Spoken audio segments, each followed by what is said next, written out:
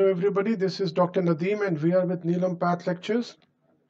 As you are aware, all our lectures are available on YouTube. You can easily download them and you can watch them at your convenience. We also have a Telegram group which you can join, and this is very helpful for accessing all lecture related information.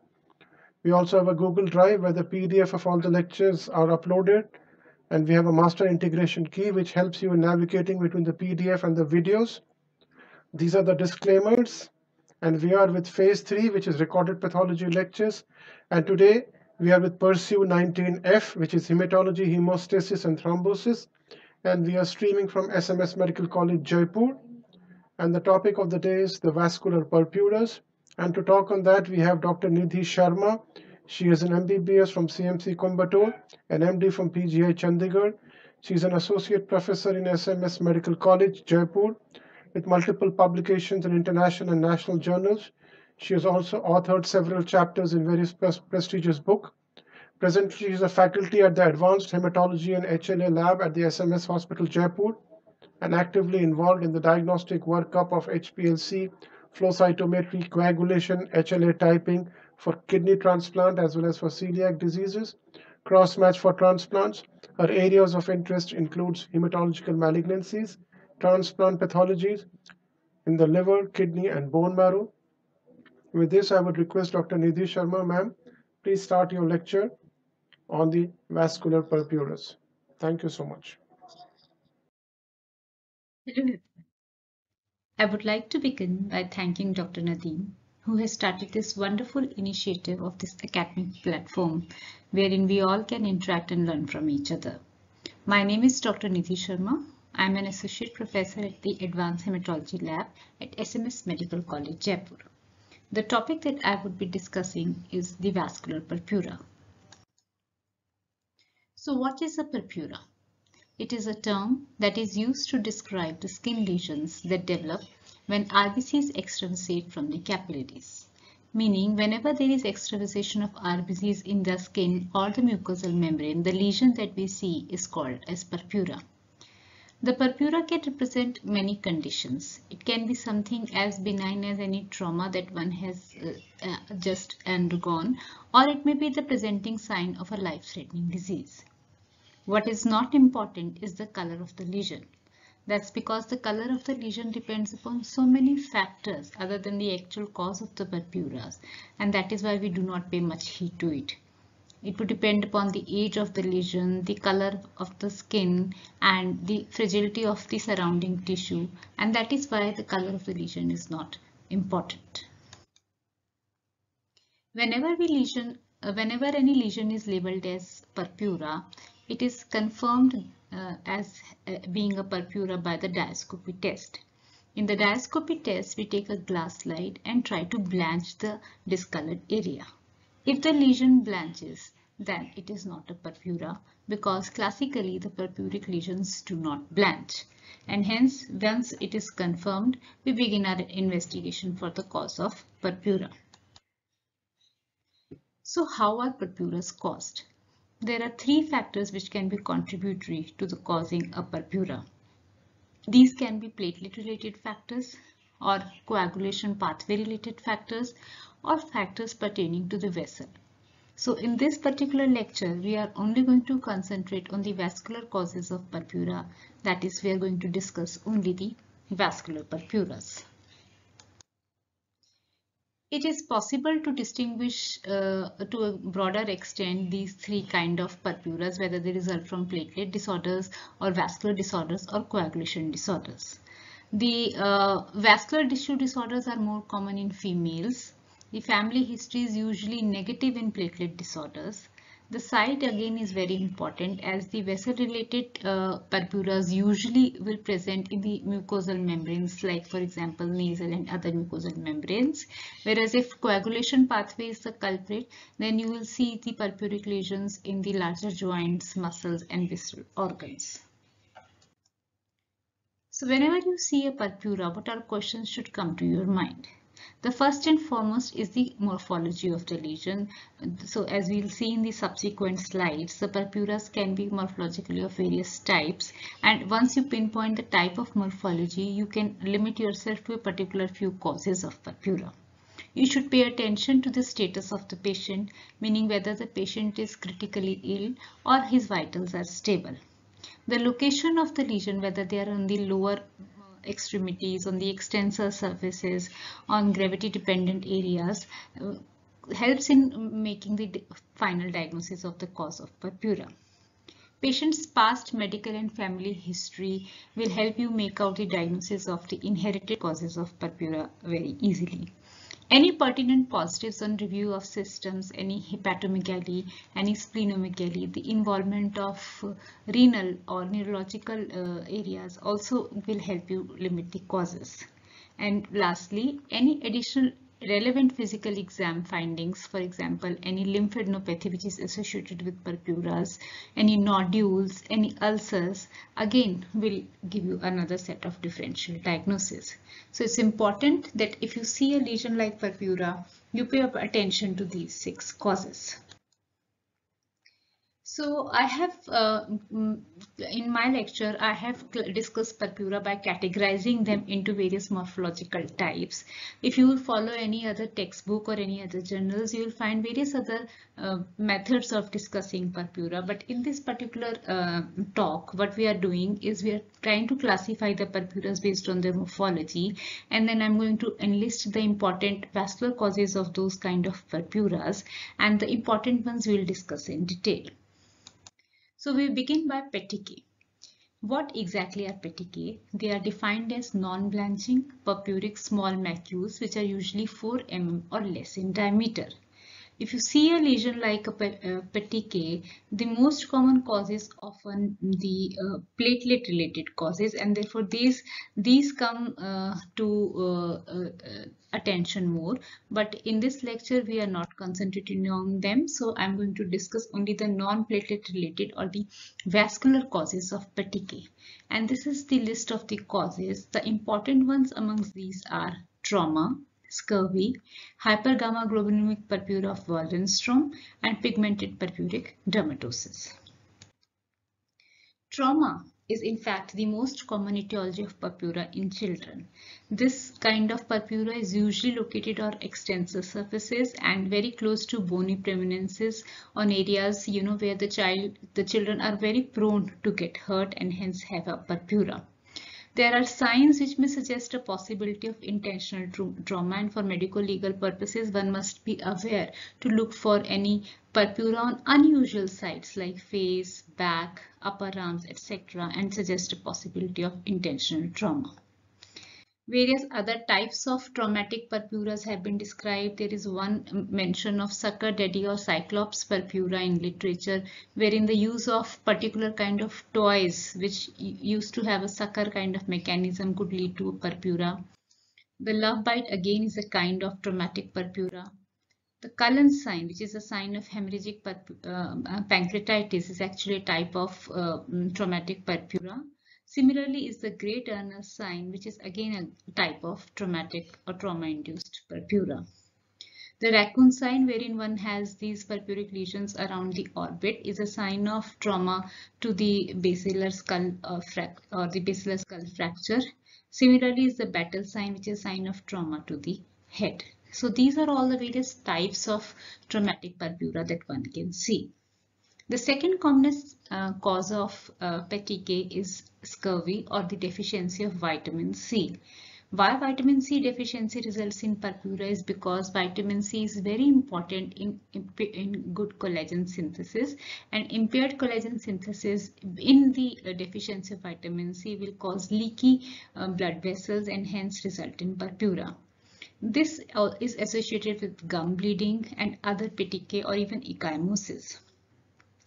Another important sign is that in this kind of purpura, usually there is prominence of hair follicles on the thighs, and the hairs are fragmented and they have a characteristic corkscrew appearance, which makes the diagnosis clinically very easy. So this is the kind of petechiae along with some coiled hair like corkscrew kind of hair like structures, and if you just give vitamin C to the patients, they will respond very well.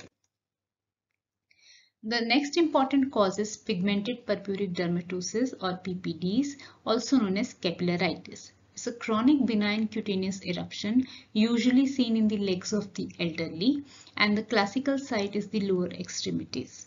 So this is a flat kind of purpura, and clinically if you see this bilateral distribution in elderly, we know we are dealing with PPDs. Now, PPDs actually are of various types clinically. The most common type is known as Schamberg's type, and although skin biopsy is not needed, if done, the skin biopsy is actually again very classical. So this is how the lesion will look clinically on bilateral lower legs of the extremities, and if you take a biopsy from the lesion, it will show the four characteristic features, which are the dilated blood vessels with endothelial swelling, the deposition of hemosiderin, RBC's extravasation, and perivascular lymphocytic macrophage infiltration.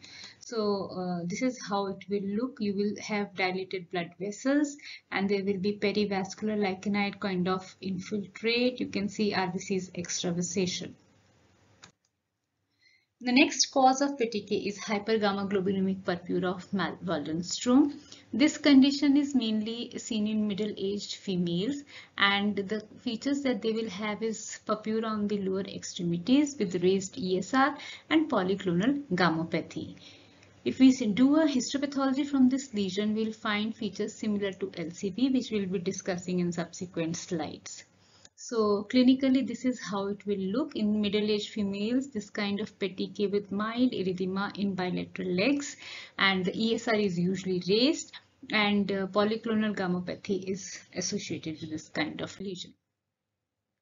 So if I try to sum up the various petechiae and the various evaluation of a patient who presents with petechiae, one must pay good importance to the medical history and medication exposure. It's very important to rule out that platelets are not the culprits and do a platelet count as well as the platelet function. So make sure that you are not dealing with any thrombocytopenia or platelet related causes of petechiae. So the second type of purpura that we are going to discuss is macular purpura. So what are macules? They are purpuric patches which are larger than petechiae. Usually they are 5 mm or more in size, and most of the time one has to resent to a biopsy to come to a final diagnosis of this kind of purpura. So when one is taking a biopsy, the biopsy should be performed from the center of an involved area, and it is a good practice if one can send culture along with the biopsy, because infection is one of the commonest causes of this kind of purpura.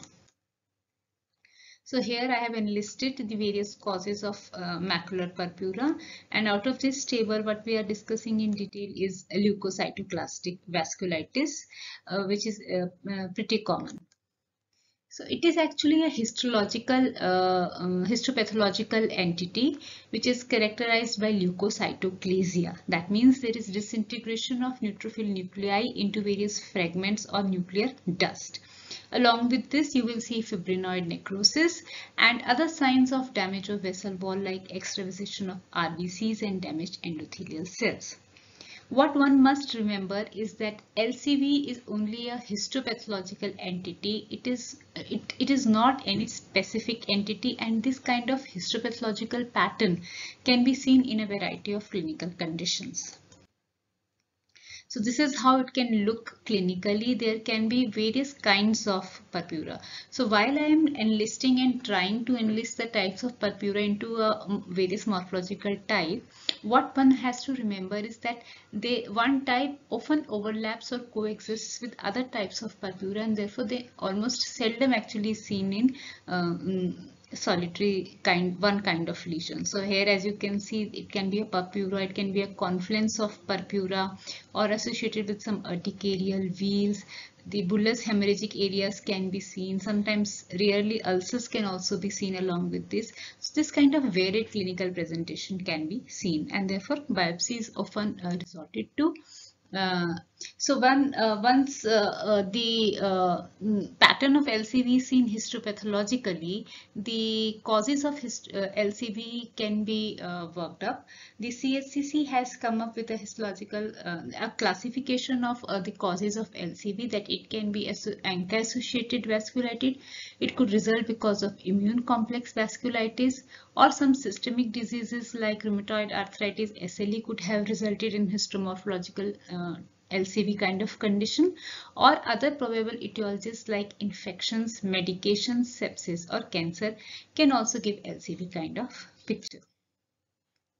So this is what I have described, that there is fibrinoid necrosis of the vessel wall. One can find the fragmented neutrophils, extravasation of RBCs, and these are the various things which pinpoints to a diagnosis of LCV histopathological. Now, along with this, sometimes we resort to immunofluorescence staining, and it's a very good practice to do a diff in all skin biopsies, so as that something is not missed out. In LCV also, sometimes IgA deposits surrounding the cutaneous vessel wall can be seen. The third type of purpura is known as the palpable purpura. So what is palpable purpura? They are defined as round and non-blanching kind of papules, and usually they will have a component of erythema associated with them. So when one sees palpable purpura, the underlying pathology is mostly due to a cutaneous small vessel vasculitis or some other kind of vasculitis. And the vasculitis in palpable purpura can be divided resulting due to two causes. One is the immune complex related vasculitis, and the other is the post-immune complex vasculitis. Now, vasculitis is in itself a huge topic and needs to be discussed in really detail, and the flow of purpura would be actually not in continuum if I discuss vasculitis in detail, and therefore we will only broadly see how vasculitis results in purpura in this particular lecture. So I said they are of two main types: immune complex vasculitis and post-immune complex vasculitis. And if you discuss immune complex in particular, most of the cases of immune complex mediated vasculitis are idiopathic in nature. Around 20% of them result because of infections and inflammatory disorders. Medications or drug-induced this kind of vasculitis account for 10 to 15%, and malignancy can also be cause of an immune complex related vasculitis. Whereas if you discuss post-immune vasculitis, we know it is because of ANCA vasculititis or microscopic polyangiitis, GPA, eosinophilic granulomatosis with polyangiitis, or levamisole associated purpura are included in the list. Now, there has been various upgradations of the terminologies used and the classification system that one follows while discussing vasculitis. The International Chapel Hill Consensus Conference has developed one of the most widely used nomenclatures that one uses while to describe vasculitis. In this particular classification, the vasculitis are classified into three categories, which is according to the size of the vessel, the organ involved, and the underlying disease that the patient has. And these are the various classification groups which are used by CHCC. They include the large vessel vasculitis, medium vessel vasculitis, small vessel, variable vessel, single organ vasculitis, or the vasculitis which is associated with systemic diseases and other probable etiologies. Now, of all these categories, in particular the small vessel vasculitis has been taken up in further details, and recently the American College of Rheumatology and European Alliance of Associations for Rheumatology classification criteria has again discussed the types of ANCA associated vasculitis. And they say that ANCA-associated vasculitis is now further of these three types, GPA, MP, and eGPA. And they also have attempted to categorize this AAV according to the type of ANCA which is present, whether it is MPO ANCA and or proteinase 3 ANCA or an ANCA negative vasculitis. So they have actually come up with a scoring system, and wherein using the clinical, laboratory, histological and radiological criteria, one can come to the conclusion whether one is dealing with GPA, MPA or eGPA. So if I try to sum up that how do you evaluate a patient who presents with palpable purpura? So a skin biopsy is must, along with a DIF, a complete blood count, urine analysis and microscopy one must do ANCA, ANA, serum protein electrophoresis, HbA1c serology, blood cultures, rheumatoid factor and cryoglobulins are again a part of this kind of workup.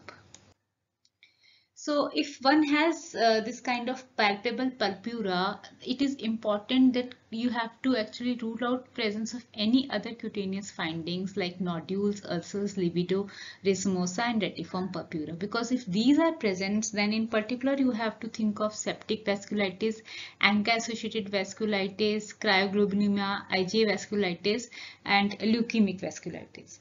So I'll take some time and discuss a little about IgA vasculitis, as this is, we know that this is one of the most common cause of vasculitis in children. IgA vasculitis was previously known as Henoch-Schönlein purpura, and it is an inflammation of small vessels which is caused by perivascular deposition of IgA and activation of neutrophils. Now, it was believed that this is actually only limited or more common in children. However, recent literature has been pointing towards this fact that this is not true, because IgA has been increasingly seen in adults, and most of the presentations that result of in IgAV are manifestations of deposition of IgA1 in the blood vessel wall. This IgA vasculitis can present as in three forms. It can be systemic vasculitis, or a variant of skin-limited vasculitis, or just restricted to kidneys when it is known as IgA nephropathy. So whatever be the type, a cutaneous purpura is the essential component in IgAV vasculitis. And if I describe this purpura, they are palpable purpuric lesions of 2 to 10 mm in diameter that often coalesce. The site is very characteristic, and most of the time it is concentrated on the buttocks and the lower extremities. So this is how the site of the IgAV will look, and why these lower extremities are the probable site. This is because of the gravity related slower blood flow in these areas cause easier deposition of immunoglobulin A in the vessel wall. In fact, there is a separate variant which is known as AHEI, or acute hemorrhagic edema, wherein the skin-limited IgAV has associated edema with it. But this kind of condition is actually a kind of acute condition and rarely occurs during puberty because of exclusive edematous component. So one must keep in mind this variant of IgAV. If we look into the pathogenesis of the various clinical manifestations of IgA, there are two models. One model which explains why nephritis occurs, and the other model which explains why the systemic manifestations of IgA occurs. To explain the nephritis model, there is a 4-hit theory, wherein the first hit is caused because of increased production of circulating galactose deficient IgA1. When these are increased, they bind to specific IgA1 autoantibodies and form the circulating immune complex, which is the third hit. Now, when these reach their specific organs, as particularly the glomerulus, and triggers inflammatory response, this is the fourth hit. So you see the highlight of this nephritis is actually the critical role of these galactose deficient IgA1. So in this particular picture, if you see that there is this galactose deficient IgA1 which connect to the IgA antibodies, and the circulating immune complex is formed, and this goes and settles in the glomerulus, which result in all the renal manifestations. Whereas if one looks at the systemic manifestations, the cause here is because of some other reason. It is because of elevated anti-epithelial cell antibodies, or AECA, which is called as. Now this AECA again forms complexes with IgA1, which is the second hit. This complex causes production of pro-inflammatory factors like interleukin 8, which in turn stimulates neutrophil recruitment, which is the third hit. Once these neutrophils are recruited, they result in the clinical manifestations because of ROS and because of neutrophil endothelial traps. And so we see that in this kind of model, the main highlight is on because of these anti-epithelial cell antibodies. So these are the culprits which result in that. So this is what is shown in by this cartoon, that if you have these anti-epithelial cell antibodies, they bind to these IgA, the complexes recruit neutrophils, and the neutrophils release ROS, or through neutrophil endothelial traps they cause all the vascular damage. Whichever pathway or whichever model is involved, what is important is the genetics, the epigenetics, and the environment could be the primary triggers which actually ultimately leads to the IgAV or IgV nephritis. So if we describe the clinical manifestations in IgV, there is a classical triad which includes palpable purpura, joint pain, GI complaints, and renal involvement. Clinically, IgV is typically self-limited. And we have this Euler criteria of HSP, where is the presence of purpura is mandatory, and one out of these four should be present. But this should be either a diffuse abdominal pain, a histopathology showing LCV kind of picture, arthritis, and renal involvement in the form of proteinuria or hematuria. So a combination of purpura with either one of these findings will help you come to conclusion of IgV nephritis or IgV vasculitis. If we describe the histopathology from the skin, in acute phase it will be LCV kind of picture, whereas with deposition of IgA by TIF, whereas in chronic it will be hemorrhage and necrotizing vasculitis in dermal small vessels. In the renal in acute phase, there will be diffuse proliferation of mesangial cells and matrix, along with segmental necrotizing lesions, endocapillary proliferation, cellular crescents, whereas in chronic phase there will be glomerular sclerosis, tubular loss, interstitial fibrosis, and hyaline arteriosclerosis. And this is the immunofluorescence of IgV nephritis, wherein the Ig deposits are seen in the mesangium and in the capillary wall.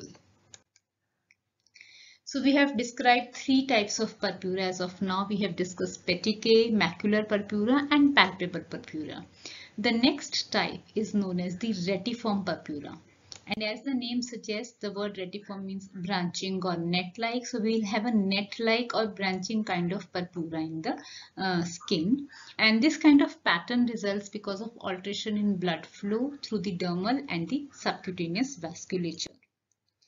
Now, when you see this kind of purpura, we'll always try to rule out whether there is an associated component of erythema or not. Erythema, whenever present in any type of purpura, usually points towards an infectious or an inflammatory component. And there is a classical teaching that the purpura necrosis should account for greater than 2/3 of lesions, and then you will call it as an occlusion kind of syndrome, as opposed to infectious or inflammatory disorders where the lesions will have more of erythematous components. So that means if more of erythematous components are there, then the cause is usually inflammation or infection. Also, if one has fever, the patient has fever, then you are more likely to be dealing with an infectious or inflammatory cause. So if I try to divide the causes of retiform purpura broadly into two categories, they would be the ones that affect the blood vessel wall and the causes that result because of some problem in the intravascular region. Diseases that affect wall will be mostly infections, vasculitis and deposition diseases, and intravascular occlusion can result because of thrombosis or embolism. So we have discussed that if we are dealing with infiltration in the wall, the most common causes will be infection and the depositional diseases. Infection in particular, when it causes purpura, there is one condition which is called as purpura fulminans. It is actually a life-threatening disorder which most commonly occurs following infection with Neisseria meningitis, but can also occur with other infections like varicella, group A streptococcus and streptococcus pneumonia. Now, these patients are obviously very extremely ill appearing. They have fever, hypotension and bleeding and can have an associated DIC. This is how clinically this retiform purpura of meningococcemia will look. The patient will be in hypotension and will be acutely ill.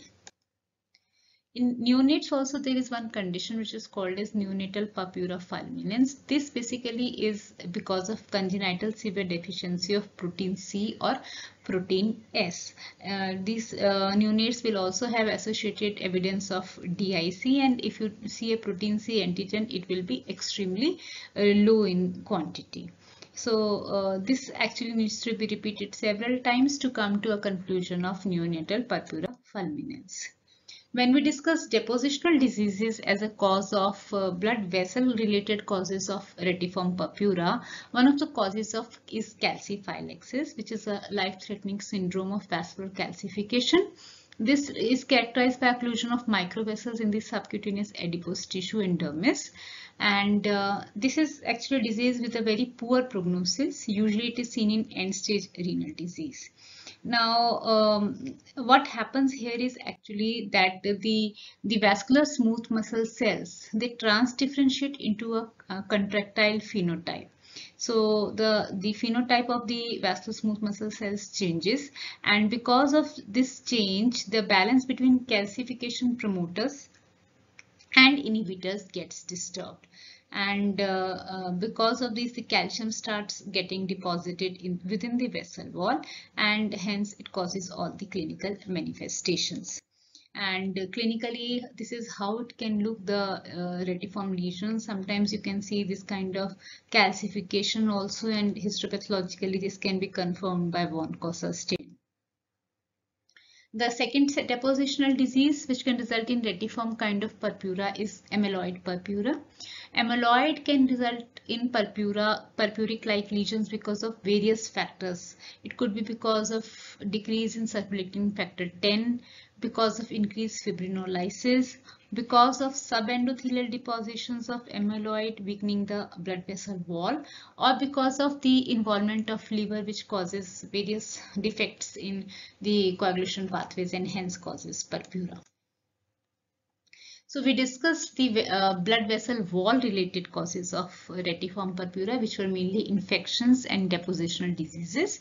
And now if we focus on the intravascular causes, it could be because of embolism or it could be because of thrombosis. So embolism usually results because of atrial myxoma, cardiac emboli, any endocarditis or cholesterol kind of embolism. And thrombus usually results because of deficiency of protein C and S or purpura fulminans and all these causes. So if we try to sum up, how will you approach a patient with a retiform purpura? We are doing whatever we were doing earlier: skin biopsies, CBCs, urine analysis, ANCA. We now also pay attention to any elevated calcium, phosphate and parathyroid levels, and actually search the subcutaneous area for anything like calciphylaxis. Now I am discussing drug-induced vasculitis separately because drug-induced vasculitis is very common and it can present clinically in any of the morphological types that we have discussed till now. Numerous drugs have been associated with purpura and vasculitis, the most commoner ones being sulfonamides, penicillin, chloral hydrate and phenytoin. The drug-induced vasculitis usually develop within 7 to 21 days of starting the drug, and it may be confined to the skin. So one must also pay attention that the vascular purpuras could result because of inherited disorders. I'm discussing the commoner ones here, which are hereditary hemorrhagic telangiectasias and the ones associated with congenital connective tissue disorder like Ehlers-Danlos syndrome, Marfan syndrome, etc.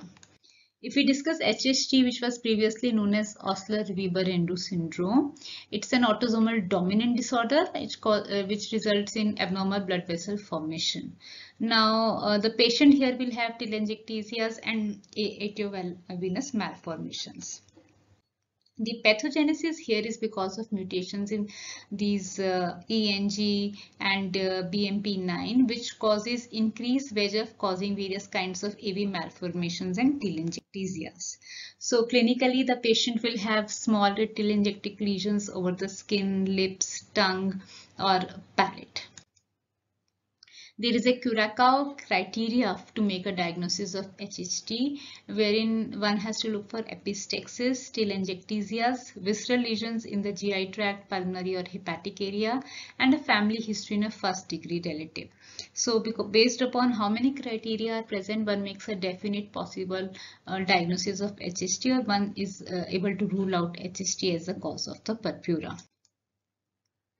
The second inherited cause, which is quite common, is Ehlers-Danlos syndrome, which is a group of inherited disorders that involve the genetic defects in collagen and connective tissue synthesis and structure.